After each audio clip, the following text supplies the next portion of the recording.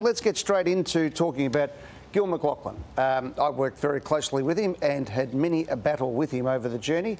I found that the great thing about Gill was he was a consensus person. He certainly wasn't a pushover at any stage, but would listen to people and would actually canvass opinions from people that he felt had something to add and would take it into consideration. I think that was probably one of his greatest strengths. And if the benchmark is it better, the AFL, from when he took over from Andrew Demetriou when it was in rude health, I think the answer from my point of view is a resounding yes.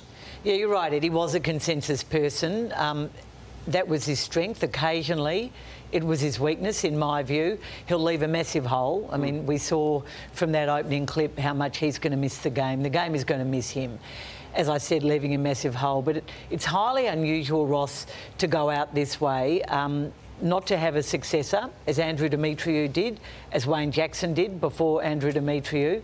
And that's one area that Gillon hasn't succeeded. There's no obvious person within the organisation. There are three names the AFL are throwing up. Realistically, I think the two most key candidates within the AFL are Andrew Dillon and Travis Ord. Kylie Rogers is there too. But I honestly believe, and there they are there, I honestly believe that the majority of the clubs do not think one of those three individuals should be running the AFL. Here are the contenders from Clubland. Brendan Gale, hot favourite. Kylie Watson-Wheeler, president of the Western Bulldogs. Christine Holgate, formerly at Collingwood, Telstra boss. Still at Collingwood. Sorry, still on the Collingwood board, Ed. I'm sorry, so many have gone. I get confused. Stuart Fox, obviously highly rated executive at Geelong, CEO at Hawthorn over the Flags and now running the MCC. Now, Carol, let me throw just a little outsider. Tom Harley, probably not quite there yet, but if clubs are nominating anyone who might be right in a few years, it's Tom Harley. So for me, let's put the last graphic back up if we could, gang, there. And so I've got Patrick Delaney there. Now, a Sydney guy down to his bootstraps, but is the head of Foxtel. Now, Patrick Delaney is one of those guys who comes in, and that's a big appointment if he was in to do it. Tim Joyce is somebody people would know. He's the head of Asia Pacific at Macquarie Bank Capital, 47 years of age. If you wanted to go the Ross Oakley route and bringing somebody in who would be completely different, now I'd lined to Tim to be a possible successor to me at Collingwood. Forget that he's a Collingwood bloke, but he hasn't been in football but has been close to it. Sam Mostyn's a former AFL commissioner and has done great things, particularly for women in business out of Sydney. But realistically, they're probably all outsiders. Before we move on, I did two interviews after we broke the story on the Age website yesterday about Gillon. One with Tony Jones on AW, then another one this morning with Carl Stefanovic on the Today Show. They both asked me about you. You were the first one they asked about unprompted. Is there any chance you would even consider putting your hat into the ring? I'll be putting in my submission to the headhunters tomorrow. No, I won't be. I thought I'd get you excited for him. No. I told Carl you were far too busy hosting Footy Classified. Exactly. No, look, look, I haven't even thought about it because it's not something that's ever been on my radar, and I'll just say no now. Hey, Caro, you just said there Brendan Gale is the favourite.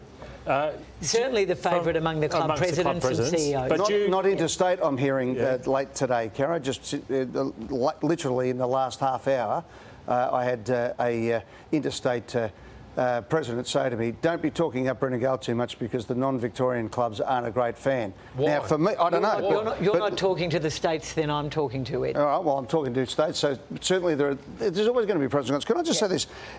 For Brendan Gale, you know, when I look at it and go, former player, there's no former player on the commission at the moment or in the senior executive ranks other than Brad Scott, but just leave that to the side, up to be the CEO.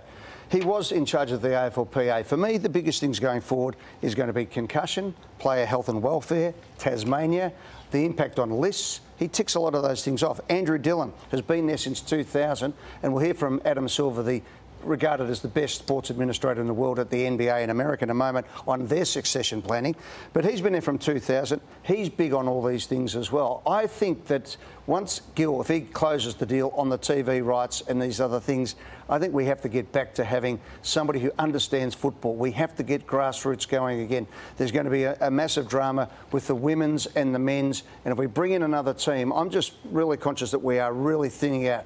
Mick Moddas, we'll talk to that a little bit later on. Brendan's achievements at Richmond have to be. You have to acknowledge it. He's impeccable. Turned an almost crippled club into a powerhouse. Played 200 games, has seen the transformation of a club and a struggling club.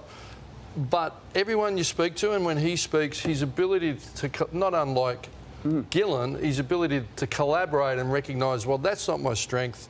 I'll bring in the experts, I'll listen to them, and I'll empower them to go. And I think he could do that if his commercial acumen, if you could appoint him and keep Andrew Dillon, and then I think you get the best of both worlds. It's funny that none of our lists include Travis Old, the Essendon CEO, who a few years ago was being earmarked by Gillon as the club nominee. Well, the cynic in me, Caro, says that for all the names we throw up and for all the outsiders, it will come from Andrew Dillon or Travis Old. Do you believe that? No, I don't. You don't? I'm not saying it won't, but I think you have to look at some other names too. Could it be an interim and Andrew Dillon for a period and then bring along Kylie Rogers? No, they've got to get in. Whoever's in's got to be in there and go hard. I think the other problem the world's changing too quickly in these situations. Just before we move on, who has the most influence on the appointment? That's what I'm interested in. We're all throwing around the AFL, the interstate president. The AFL Commission. Is it the Commission? Yeah, but the clubs will have a say. Yeah. But it'll come down to the AFL Commission. Ultimately. But what I think really has to happen, I think this is an opportunity because you had, as I said, Andrew Demetrio did a fantastic job. Handed over to Gill. OK, had Gill there. Wayne Jackson brought Gill in as a young man and had him there sitting in his office all the way through. He had been anointed a long way out, and I'll get to Adam Silver in a moment.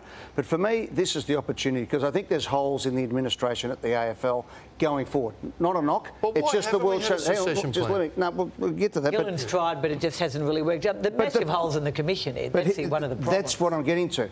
If you pick somebody like, let's say, it's out of Andrew Dillon, who understands the AFL, understands football, but maybe hasn't got the showbiz of say, Gill in the first instance. Now we can develop that, but we don't necessarily need to have somebody doing that. But you need to put some people. I'm an Andrew Dillon fan, but I mean, he's not showbiz. No, that's what I'm saying. Yeah.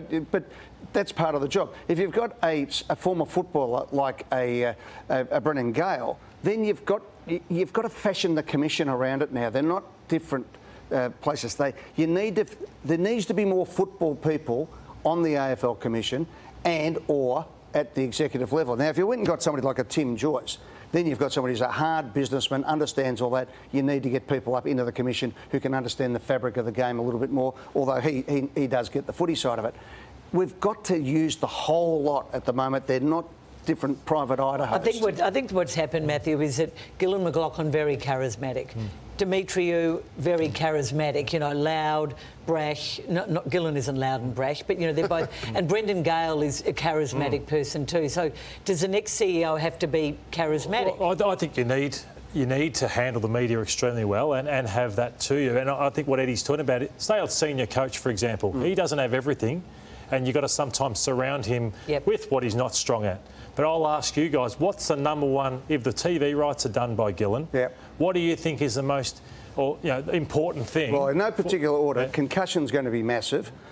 Looking after, there's an area there that needs to be filled, and I don't think it's by the CEO, and that is somebody who's got an expert in government relationships, because infrastructure is going to go big in Victoria for Commonwealth Games and Olympic Games, the MCG redevelopment. The AFL don't have any input onto the MCG, even though they fund it. Major events and government relations. I've put together my 7-point wish list for Gillon McLachlan, because a lot of stuff was talked about yesterday, but about what Gillon is going to do before he goes in terms of CBA, etc., media rights. But these are the things that he needs to fix. Get rid of the floating fixture. It's a legacy of COVID. It favours the broadcasters over the fans. You're going to do a TV deal, get rid of it. Bring Friday night football back to 7:20 or 7:10 p.m. 7:50 is way too late. Recruit and improve umpires and umpiring standards. One failing, I'm sorry, of this administration. Put the right people in place for concussion. And you need to get a joint venture going with the AFLPA and the AFL. More funding for promoting big games in Sydney. This continues to be a bugbear of mine. Not enough money spent on advertising the game in Sydney differently than it is here. It's a big market. We need to have the woman running, a woman running AFLW. I know it's Nicole Livingstone at the moment. Make her an executive on the AFL or promote another woman in. It needs to be a powerful role. And the game needs to bring back, in some fashion, and make its peace with Adam Good. Well, look, the first two, floating fixture, Friday night football, that's going to be the TV deal. There's small things, to I'd go the other way. You know what I'd say? You can get rid of that graphic now if you like. Come back to us. Thank you. The thing that I reckon... Good graphic, actually. I agree with a lot of that, but I'd go the other way. I reckon Gill I'd say, mate, bring through some people, get Andrew Dillon doing some of those things, get Kylie Rogers doing them, get Travis Old doing them, because that's their portfolio. There's going to be a bit of competitive tension over the next few months. One job, Gil. Nail the TV deal, because once you do that, you know how much money you've got to give for junior development, how much to give to women's football, the CBA for the men, and everything else. The game's never looked better. That's going to Gillon will do that on his ear. At one point, if this was a senior coach or a champion player, and they said I'm going at the end of the year, we would be talking about, well, the flame's out, go now. No, it's not that. No, but that's what we would be saying. But, mate, I'll give you the why is it different? I'll tell you why. Because if he does the deal, Gil, that I know he's going to do it, mate, that's him. He walks off into the sunset. But clearly, at some level, he's looking to the finish line. He's drawn it. Ross is making it is highly unusual, but because he's so good at all of those things, and Richard Goyder wanted him to stay another year, I reckon this is the compromise.